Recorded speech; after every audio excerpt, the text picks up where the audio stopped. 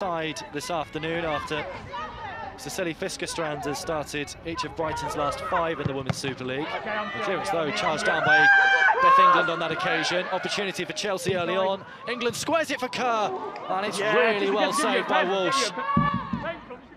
Cuthbert on the corner. Kerr up for the header, and it's in off the crossbar. Sam Kerr for Chelsea, and it didn't take them long. Less than 5 minutes in, they take the lead. It's her 10th in the Women's Super League this season. In goes the corner, decent looking cross and an equaliser for Brighton. Aileen Whelan's header, and what a response that is from Hope Powell's side. Eriksson under pressure, just about found Brighton, did well actually Eriksson. Cuthbert returns it to Brighton, better this from Chelsea, Brighton pulls it back. There's a ricochet inside the area and England's effort goes off the bar.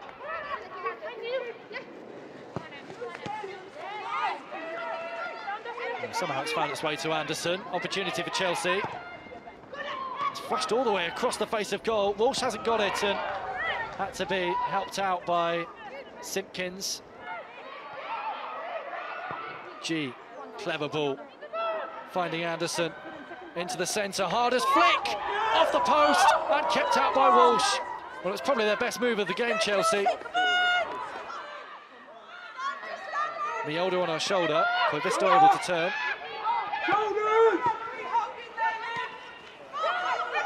Cagman under pressure from Leopolds. Little ball into Corvisto. Chance here for Brighton as Lee pulls the trigger. It's a corner. It was well closed down.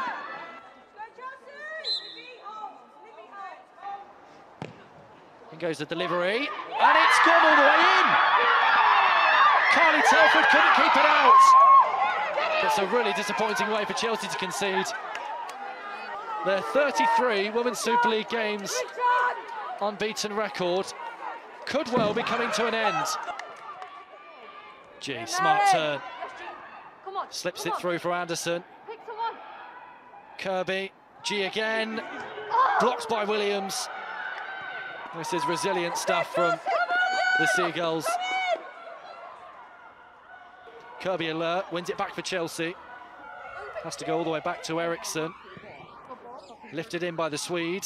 Helped on towards Harder. Opportunity for Chelsea. Pernille Harder blocked by Williams. Well, that was the chance.